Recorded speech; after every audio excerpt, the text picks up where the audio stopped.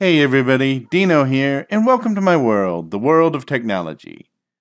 Today we're going to discuss how to turn on inline images in Outlook.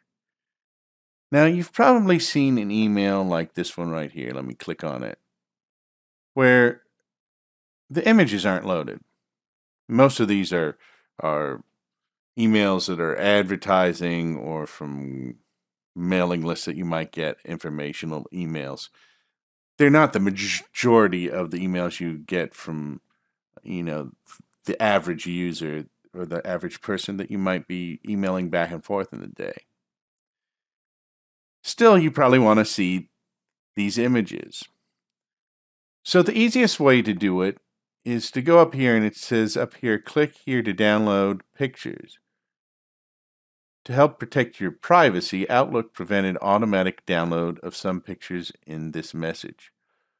What Outlook does is, by default, for security reasons, it will not download images.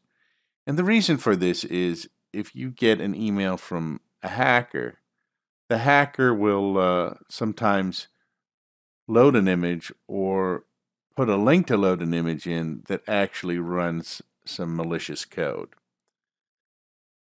So by default, Outlook turns these images off. Now, that's actually kind of a good feature because it kind of protects you from accidentally opening something that might have some bad code in it. On the other hand, your antivirus should also protect you against loading an image that has a malicious script in it. So, you may want to turn inline images on, or you may want to turn them on under certain circumstances. So what I'm going to do is I'm going to go click here where it says to download pictures and download pictures. And it actually downloads the pictures on this particular email. Well, let's go to another email here. Now we have a choice right here. If we click here, we can change automatic download settings. We can download the picture. We can add senders to safe senders list. And we can add the domain to safe senders list. Now, the safest thing to do is just download the images when you want to see them. But for obvious reasons, sometimes this may get annoying if there are certain emails you always need to see the pictures from, or you want to see the pictures from, and you have to do this every time. It can get a little old. So what you could do in that case is you could add the sender to the list of safe senders. That would be the one that I would recommend most of the time because it would be a specific sender and it's less likely that a hacker could utilize that. Now, if it's a very common address that you're getting sent from, like millions of people get sent from this address, there are ways they can spoof that. But once again, your antivirus should help you on that. But to be the safest, you always want the kind of tightest security settings. So if you really don't have to have a particular thing downloaded all the time, I would just download it manually. The other thing you can do is you can do it from a particular domain, like at Microsoft.com, or in this case, it's at e.microsoft.com. Once again, if it's a really popular domain, a hacker could kind of spoof that return address or use that domain in a fake return address and get your Outlook to load that. So I wouldn't necessarily recommend that one unless it's a domain that's, not as likely. Even your own work domain, a hacker can write a script to figure out what your work domain is.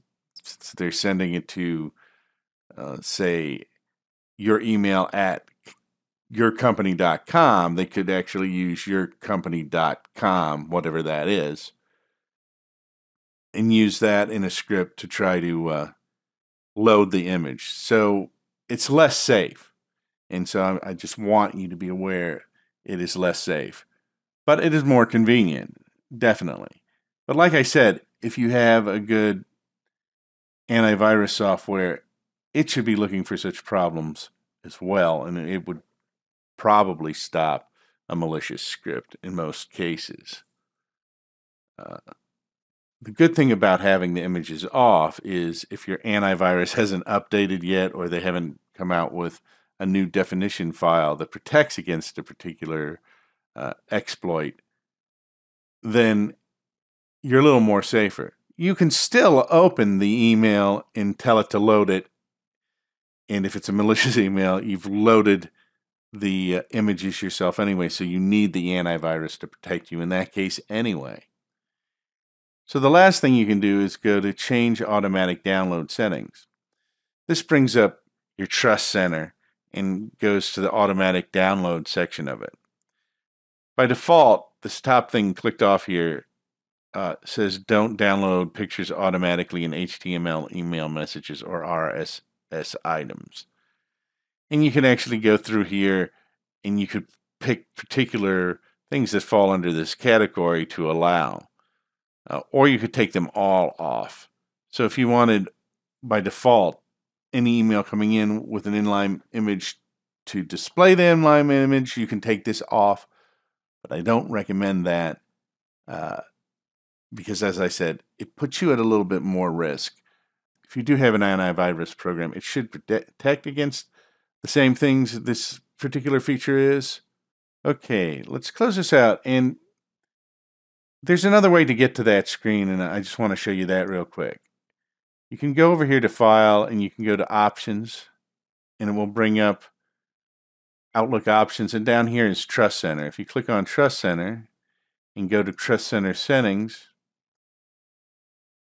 and click here on the Automatic Download, it will bring up the same screen, so you could turn it off entirely if you wanted to, which I do not necessarily recommend. So that is the way you can turn on inline images in Outlook in various ways. I'm Dino, and thank you for joining me in my world, and I will see you next time.